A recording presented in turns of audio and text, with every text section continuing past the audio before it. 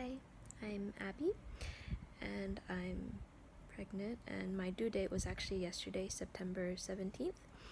and so I'm in a state of, waiting for signs of labor or when the baby wants to come. But yeah, through this process of pregnancy, the Lord has been speaking to me a lot about the idea of rest and peace and being a dwelling place. Early on in the pregnancy, Papa David Namian was actually in Taiwan, and there's a gathering of some young people, and he was sharing about how the Lord is calling the church, calling his people back into that identity and reality of being his resting place and his dwelling place, and not just like being busy with a lot of things, but actually being the place where God's presence can dwell. And as he was sharing, that was something that was deeply burning upon my heart, because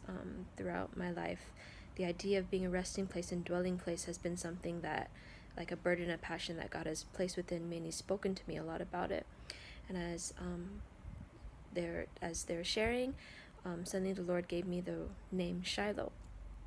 And I felt like the Lord was saying that he wanted me to name my child Shiloh as a response, and as a response to what the Lord is calling the church into.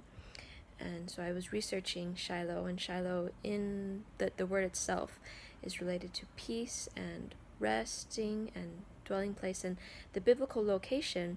was where the tabernacle was before the temple was built in Jerusalem. And so when Hannah went to pray for a son, or pray for a child, that's where she went to pray. And Samuel grew up and ministered to the Lord in that place. And so it's the place of God, where God's presence was.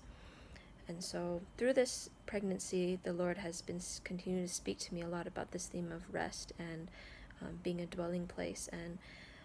especially about like what it means when he's talking about rest. And a big thing that the Lord has been highlighting to me is the rest he speaks of is about surrendering into his sovereignty, surrendering to his will and his leadership.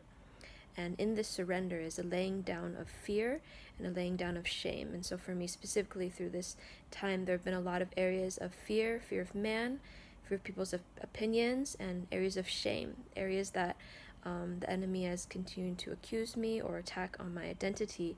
These things that the Lord is saying, I'm inviting you to lay down so that you may enter into my rest, so that you can truly be that place of rest and peace of the presence of the Lord. And so, like in the like in the process of pregnancy, where there's different little scares and anxiety and different things, I felt the Lord continually calling me back to that place of peace and rest, to say, okay, I'm laying this all down, and I'm choosing to enter into a rest within the Lord. And yeah, I feel like just this is my personal experience about this resting place and dwelling place, but I feel like this is also the season that the Lord is, calling the church into, of truly entering into the peace of God and that rest of God, of alignment to him and his will. And so even now, as I'm waiting expectantly for being able to